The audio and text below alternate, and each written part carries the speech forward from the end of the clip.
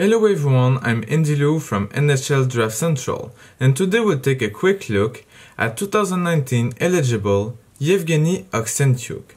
The Belarusian made quite the impression this past U18, accumulating 3 goals and 6 points in 5 games. He was not ranked at the NHL Central Scouting, but with his recent performances, he has a decent chance of getting drafted in the later rounds. Oksentyuk is a gifted, dynamic offensive forward.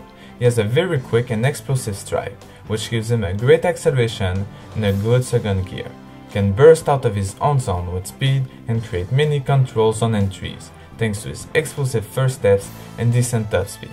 He also owns some slick edges. He loves to have the puck on his stick and is always very involved in the action offensively.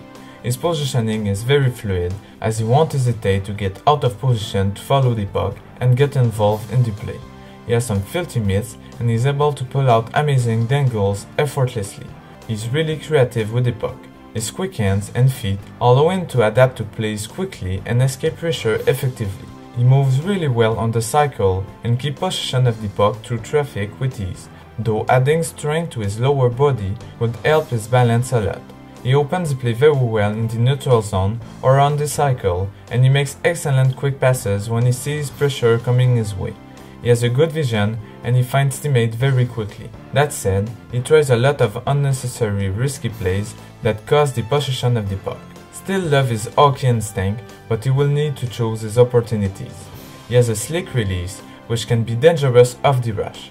He possesses a very high compete level and he brings intensity to every play. He battles hard for the puck along the board, and he even won many of his battles by outworking his opponent and stealing the puck with his great stick work. He always puts a lot of pressure on the puck carrier and is often the first on the forecheck. He always tries to finish his checks, though he had mixed results due to his poor upper body strength. He clearly needs to add to his frame, as he wasn't really effective in physical plays, and it will only get tougher from here. In his own end, he stayed involved at all times with an active stick. Thanks to his excellent high-end skills, explosive stride and great creativity, Oksentyuk displayed a great upside, but he will take more time to develop and might not adapt to the NHL.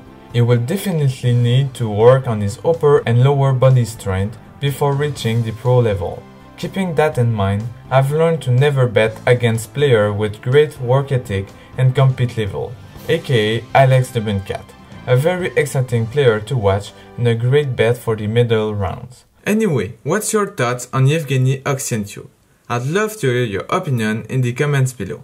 Subscribe for more NHL draft related videos and click here to watch my previous scouting report on 2019 eligible. I'll see you for the next one.